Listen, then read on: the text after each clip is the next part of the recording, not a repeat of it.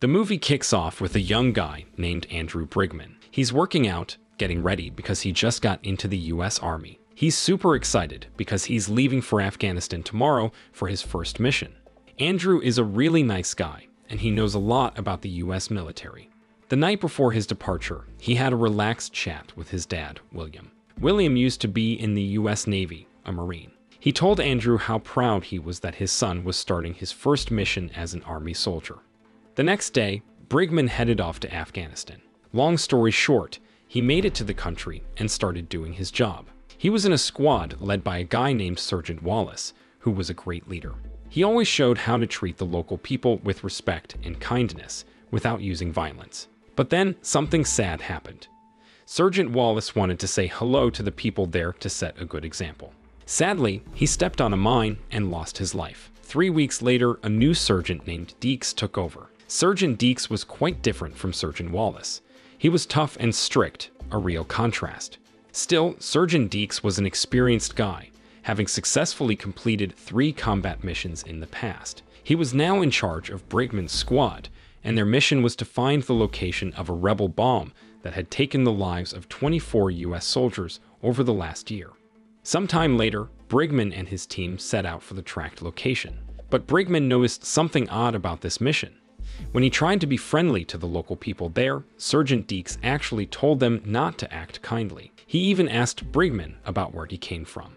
In the end, Brigman shared that his dad had been in the Marine Corps.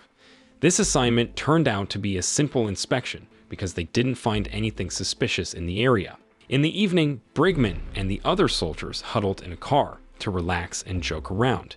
Before long, they lit up some marijuana cigarettes, but Brigman didn't want to join in, so he decided to visit Sergeant Deeks in his room. There he found Sergeant Deeks having a video call with his son, just like any regular dad.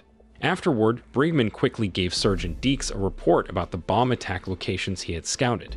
Without hesitation, Brigman asked Sergeant Deeks to promote him to team leader. Sergeant Deeks wasn't surprised by this request, as it turned out that 6 of Brigman's colleagues had also asked for promotions. He explained that he would consider Brigman's request, but only if Brigman agreed to follow orders without question. The next morning, Brigman and his teammates gathered for breakfast, with Sergeant Deeks dishing out their meals one by one. After they finished eating, they came together again to start their daily tasks. But as they gathered, Sergeant Deeks suddenly called on anyone interested in becoming a team leader to step forward for a challenge. However, there were only 2 people who were up for it, Brigman and one of his buddies named Marquez. They both dove right into the competition for the team leader position. At first, Brigman seemed like he might lose, but then he did something kinda weird. He licked Marquez's ear, which totally grossed Marquez out. Brigman used that moment to strike back and take Marquez down. Eventually, Brigman won the team leader spot. Brigman looked super happy and proud, not caring that he'd won in a kinda gross way. Unfortunately, Sergeant Deeks was disappointed in Brigman. Later that afternoon, after they finished work, Brigman and his teammates went for a walk. They came across a group of soldiers helping one of their own who'd lost both legs in a bomb blast. Brigman felt really angry when he saw the terrorists' actions in Afghanistan. Sometime later, when Brigman was giving his report to Sergeant Deeks, he let out his frustration in front of the sergeant. Surprisingly, Sergeant Deeks was pleased by this, as it was the kind of attitude he wanted from Brigman. He emphasized that every team member needed to be tough and ruthless towards the enemy, not just plain and innocent like Brigman used to be. After that, Sergeant Deeks asked Brigman to come to a container. To Brigman's surprise, inside the container was a man they believed was a terrorist. Sergeant Deeks ordered Brigman to rough the man up without holding back. But no matter how angry Brigman was, he was still a kind-hearted young guy. Even when he tried to hit the man, he couldn't bring himself to do it. Seeing this, Sergeant Deeks was disappointed in Brigman and left. Sometime later, during lunch with his fellow team members, they were talking about Brigman's teammate Rayburn. It turns out that after Brigman couldn't bring himself to hurt the terrorist prisoner, Rayburn went ahead and beat the prisoner so badly that the man's face was messed up. That evening, Brigman was heading to Sergeant Deeks' room, but he accidentally saw Rayburn getting a gift from Sergeant Deeks. Rayburn had proved himself as a tough and unforgiving soldier, earning this special treatment. Brigman couldn't help but feel jealous and envious. The next day, Brigman was all pumped up to tackle his tasks.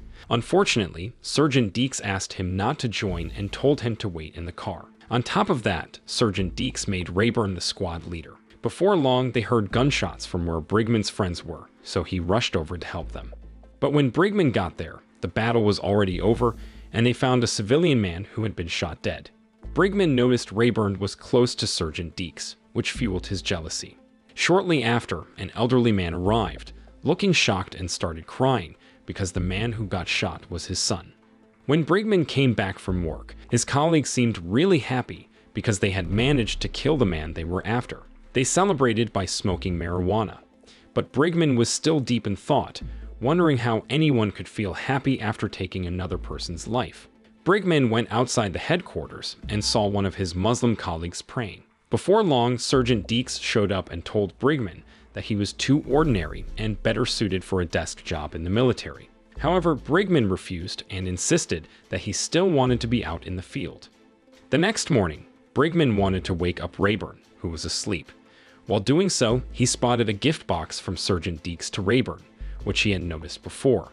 Carefully, Brigman tried to open the box quietly so as not to wake Rayburn. When he managed to open it, he found Russian-made grenades, the kind often used by terrorists in Afghanistan. In the afternoon, Brigman went up to Rayburn to get his statement about the civilian shooting that happened the day before. Rayburn had to sign it as part of the military procedure whenever there's a death. Brigman then asked Rayburn how he could be so sure that the man shot had a Russian-made grenade. The thing is, Rayburn was positioned 50 meters away from the civilian. But Rayburn didn't want to answer and instead felt suspicious of Brigman, thinking something was off with his teammates. Realizing things were fishy, Brigman thought about reporting the incident to the captain at the military camp. He believed Sergeant Deeks had ordered the civilian's intentional killing. Brigman was convinced that the man was just an unarmed civilian who got killed to make the mission seem successful. He got permission to meet the captain and started walking there secretly. But on the way, he spotted Sergeant Deeks heading to the captain's room too. In the end, Brigman decided to drop his plan. That evening, Brigman reached out to his father and told him about a terrible thing. His team had intentionally killed innocent civilians. William, his dad, immediately said he would contact the ICD, a team of investigators who handle violations of U.S. military law. The next day, Sergeant Deeks was called in for questioning by the ICD team. But during the questioning, he managed to escape. Meanwhile, Brigman was inspecting his team's military vehicle. To his shock, he found an AK-47, the kind terrorists often use. Brigman's suspicions were confirmed. His team had killed innocent civilians and falsely accused them of carrying weapons and grenades. In reality, it was his own team carrying those weapons. Before long, one of Brigman's colleagues asked him to come into a room. To his surprise, Sergeant Deeks and his buddies had figured out who had reported them to William and had reported Brigman's actions to the ICD. Hearing this, Brigman was filled with fear. When he arrived at the room, he hesitated to enter because he worried that Sergeant Deeks and his friends might discover that he was the one who had blown the whistle to his father. When Brigman opened the door, he walked right into a shocking scene. Sergeant Deeks and some others were mercilessly beating up Marquez. To Brigman's surprise, he learned that Marquez had also reported their crimes to the ICD team. Luckily for Brigman, his secret actions hadn't been discovered yet, but Marquez wasn't as lucky. Sergeant Deeks and the others kept on beating Marquez in front of Brigman until he was badly hurt. Seeing this, Brigman felt terrible. He couldn't help but think about what might happen to him if they found out he had reported them. He'd probably be the one getting beaten like that. After that incident, Brigman called his father once more and asked him not to report Sergeant Deeks' actions to the ICD. He knew that if his dad reported it, he'd be in grave danger. As time passed, Brigman kept witnessing his team killing innocent civilians. These poor people were then falsely accused of carrying weapons and labeled as terrorists, even though the weapons actually belonged to Sergeant Deeks. Despite wanting to report or stop his team's actions, Brigman was also scared that they'd figure out his intentions and beat him up like they did to Marquez. With time, Brigman's mental state began to deteriorate due to the pressure from his teammates and Sergeant Deeks. Then one night, while in Sergeant Deeks' room, Brigman accidentally saw what was inside Deeks' bag, a bunch of illegal weapons. These were the same weapons that would be used to frame civilians Sergeant Deeks planned to kill next. Brigman couldn't believe why Sergeant Deeks would resort to such a wicked plan when the mission could have been completed differently. Shortly after, Sergeant Deeks came out of the bathroom. Instead of panicking, he intentionally opened his bag and showed everything to Brigman. Sergeant Deeks told Brigman that he was part of the team now because he knew everything. However, he made it clear that Brigman had to remain loyal to the team. Sergeant Deeks warned that if Brigman betrayed them and revealed their actions, his fate would be just like Marquez's or even worse. The next morning, while Brigman was practicing shooting, his colleagues started teasing him. He was already in a really bad state of mind. When he overheard them talking about phone calls with their parents, panic set in because he had previously reported their actions to his father. As time passed, Brigman continued to face bullying from his colleagues.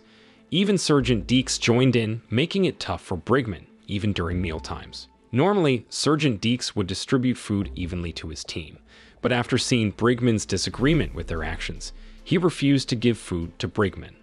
That night, Brigman's mental state had deteriorated further, so he went to sleep with a knife hidden under his pillow. He was scared that while he slept, his own teammates might ambush and harm him. When Brigman woke up from a nightmare, he found Sergeant Deeks right beside him. Brigman was terrified, fearing that he might be killed or attacked secretly by Sergeant Deeks.